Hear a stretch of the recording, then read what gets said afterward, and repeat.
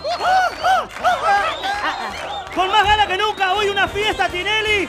Traigo unos músicos que son espantosos. ¿Para qué traer? ¿Cómo va a traer músicos espantosos, por Dios? Pero son amigos míos, Tinelli. Ellos tocan en el interior y los traje porque no los quise Pero traer. si va a ser un segmento tropical, habiendo tantos grupos tropicales importantes, ¿para qué va a traer unos músicos que son un desastroso, un espanto? Porque son amigos míos y después queremos hacer un desafío con ustedes porque son amigos míos. Ahora te van a contar. El que canta... ¿Cuánto es? ¿Un cantante nada más? No, son como 20. Entonces el que canta se llama Bebe y el resto son como 14.000.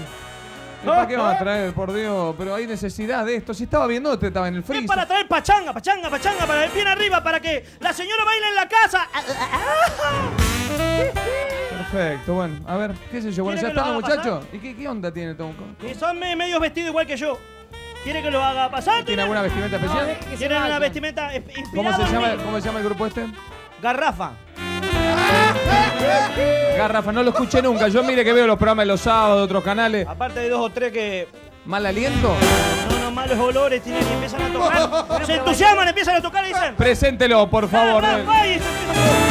Bueno, amigos de Waldo, ¿debutan hoy acá en la tele?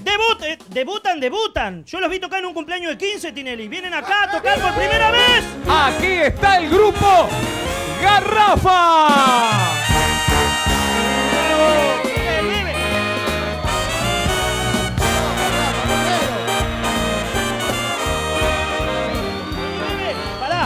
Pero estos son conocidos. Estos no son conocidos. Son conocidos míos. Esto creo que el jueves van al Luna Park, ¿no son esto o no? ¿A qué van a ir a barrer al Luna Park? Son amigos míos. Esto está en España, estos son importantes, estos no son ráfagas. ¿Qué va?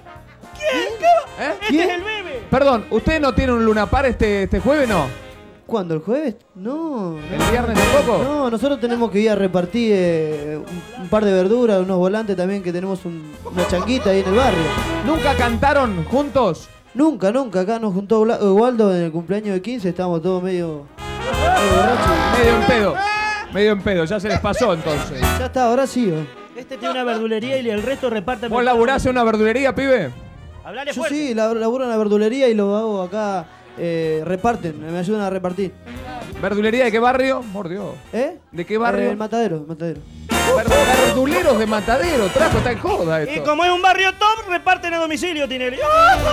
Y los temas, por Dios, los temas no los va a conocer nadie, un bochorno va a tener que cantar. Vamos a hacer una prueba. Lo importante es divertirse y que en las casas baile todo el mundo al lado de los televisores. ¿Y usted se va a incorporar a este grupo? Y yo voy a cantar con ellos como cantamos en el cumpleaños.